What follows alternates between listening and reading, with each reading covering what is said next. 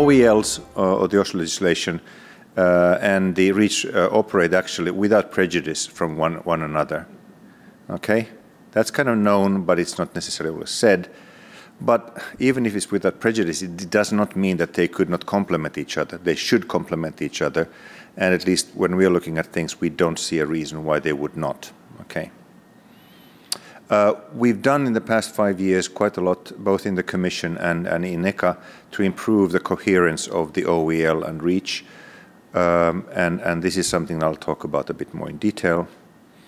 Authorization requirements that I talked about earlier have actually facilitated the adoption of OELs. And I'll give you one example in particular, which is hexavalent chromium. I think it's a wonderful story. I can talk about that for half an hour if you want to. Restrictions have also very often paved the way to the possible OELs, and we have 1.4 dichlorobenzene as an example. So if you put it in a nutshell, you have the harmless classification, mainly, sometimes PBTs and EDs, but mainly harmless classification that drives both OSH and REACH. Okay, and then from OSH you get the occupational limits, or then on REACH you get the restrictions or authorization requirements, and they are doing sort of the same thing. I mean, at the end of the day, the whole thing boils down to companies doing something. The limit value per se doesn't do anything. It's only when you take measures to increase ventilation, for instance, or whatever it is.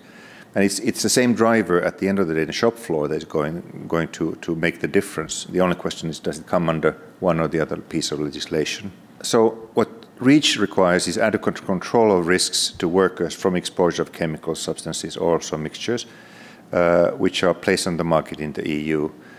There is no sort of fundamental conflict between adequate control and the OSH directives.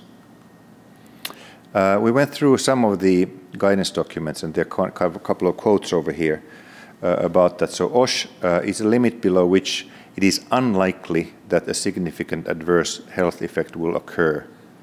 Okay? And derived no effect level is not intended to replace the threshold of above which harm will occur, but rather a threshold below which no effect will occur. It's not the same concept, but there are similarities, obviously. OELs and DNLs coexist, and in some circumstances may apply simultaneously to some work activities.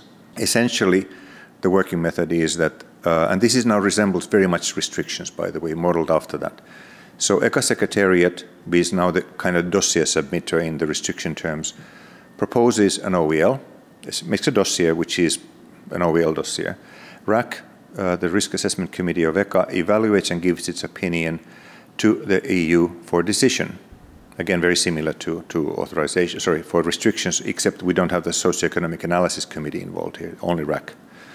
Then we also prepare an annual report to the Commission. That's part of like the collaboration agreement. We were asked then to do 2 dossiers in 2019, which is lead and its compounds, and the other one is on diisocyanates. And we just recently got a request to do cadmium and its inorganic compounds and asbestos. So we're starting to work on those. The OEL process is over here, and again, it resembles the restriction process, but there are differences. The most important part is that when we prepare the dossier, ECHA, we very often make a call for evidence, like we would do also for restrictions. So the call for evidence is something where we would get the most relevant information about the subject matter, and then hopefully based on that do the best possible dossier.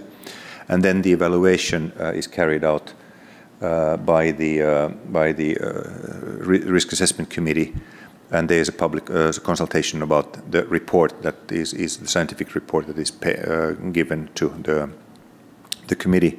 And that report is public, and again, like in restrictions, we will get comments on that, and then the committee takes those into account when they're formulating their opinion.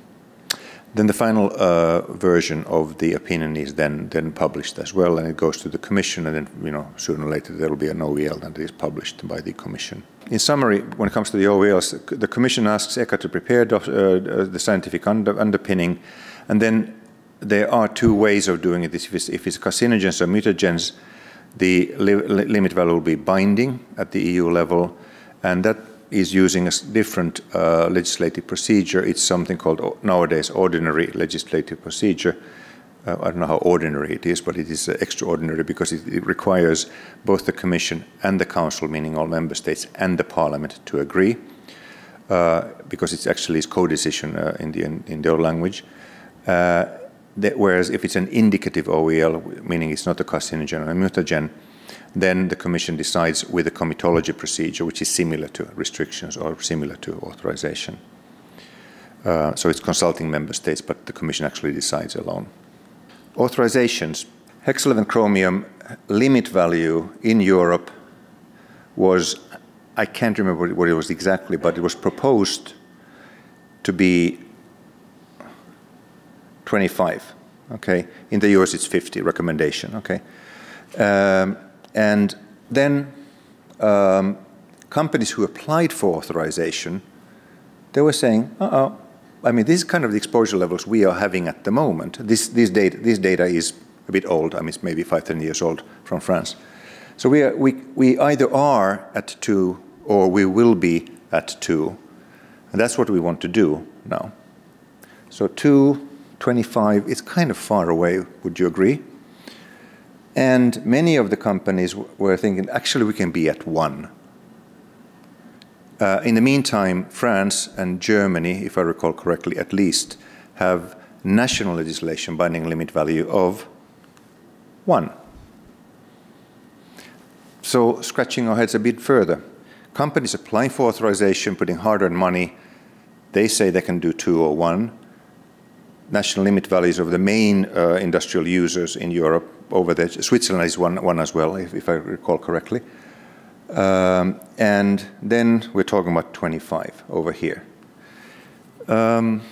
So when the Commission's proposal went to the European Parliament, this information was kind of around, and they started scratching their heads as well. What's going on here?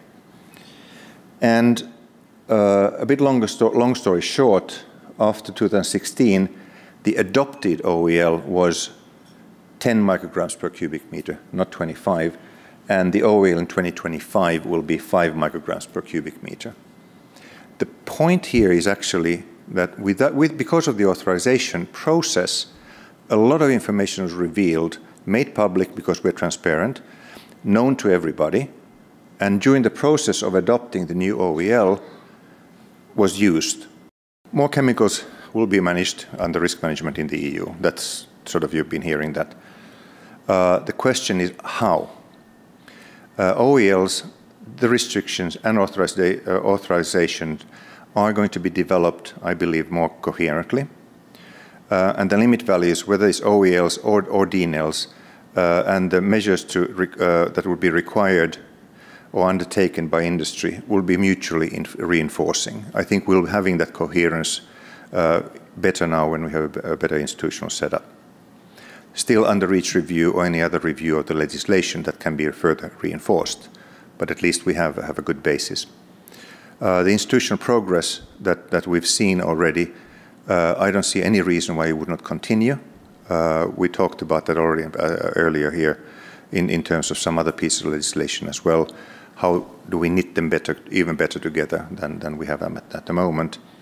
And again, in the future, again, harmless classification, PBT and ED assessment are going to provide also in the future the scientific underpinning.